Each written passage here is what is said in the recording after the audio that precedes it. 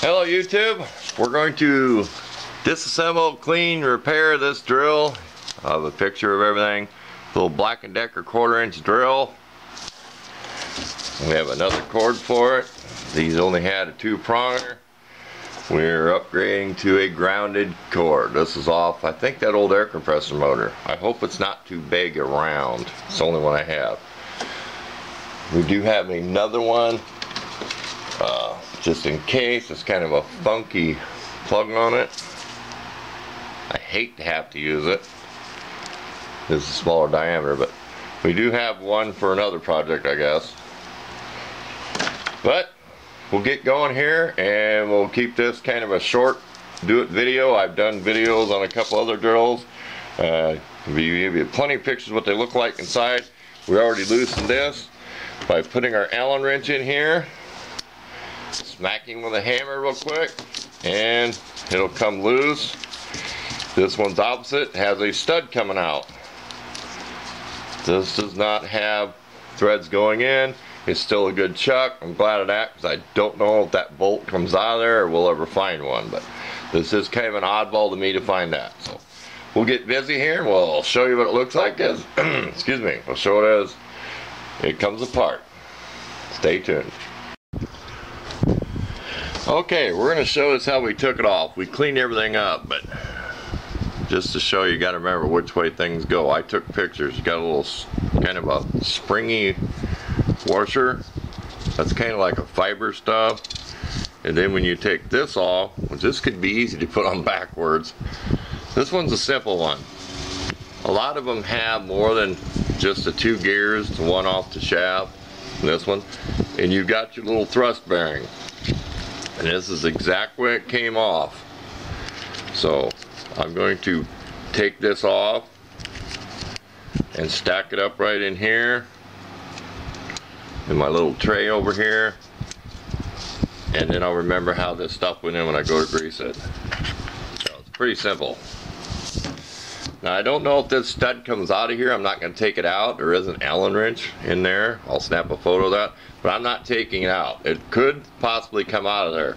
We're not going to mess with it. So I'll never know if I can replace this chuck till the time comes to do it. This one's good. It'll be all cleaned up. You'll see it in a picture with it all nice and shiny with the wire brush.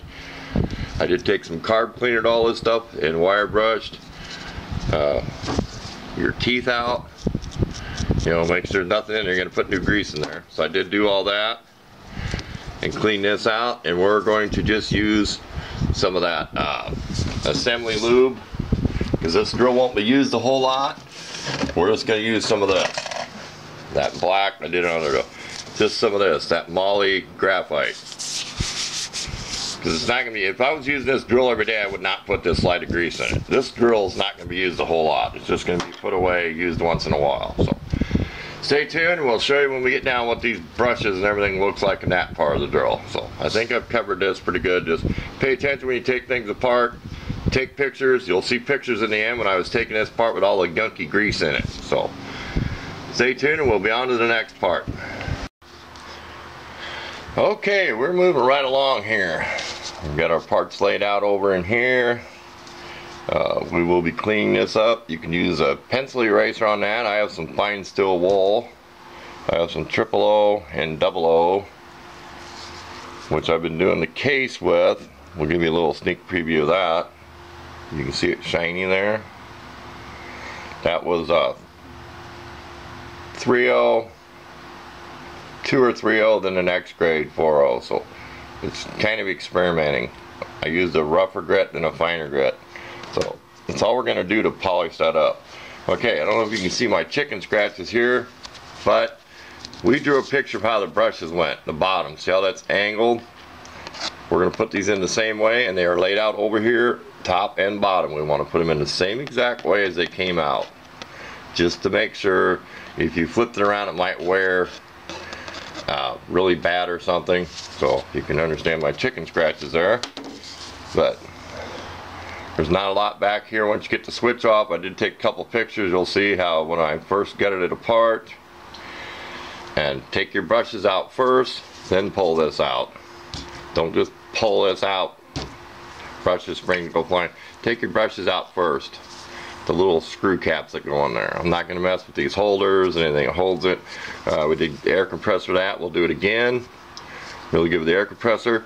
The brushes, the tips there, if they got a little grease, I think we'll just take, I'm just kind of scared to use brake cleaner and stuff. I'm just going to take something, lighter fluid, something, just to clean the tip, and maybe a little bit of like 400 grit sandpaper, just to make sure they're nice and fresh carbon. And of course this will be super clean. Get all the grease and gunk off it. You can see there's a lot of gunk on there. It's pretty nasty.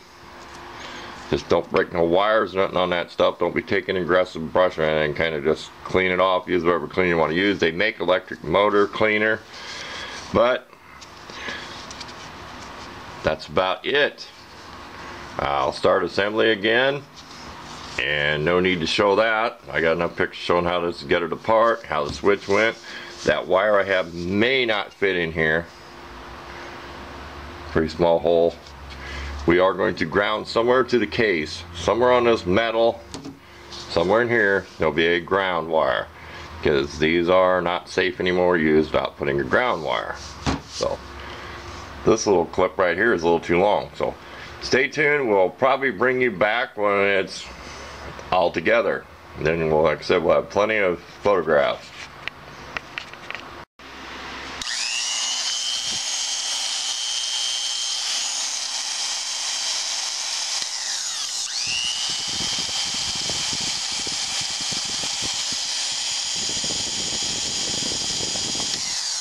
Well, there you have it. A little bit hard to get back together. That is a rivet to hold the ground wire. I don't know if I have a picture of that or not, but that's how I grounded. I cannot hook it anywhere in here, and this all goes together pretty tight. There is a screw that holds the switch mechanism in here, and I cannot go between that. It would not let this close up, so that was my best option. It doesn't catch on your hand or nothing. It's not that noticeable. That's just steel wool. I said 3/0, 2/0, whatever I had. But I did all that. I had it apart, so I don't have no metal filings inside the drill. So there you go. Hope I got enough pictures of this to kind of help if anybody comes across these old drills. But thanks again for watching.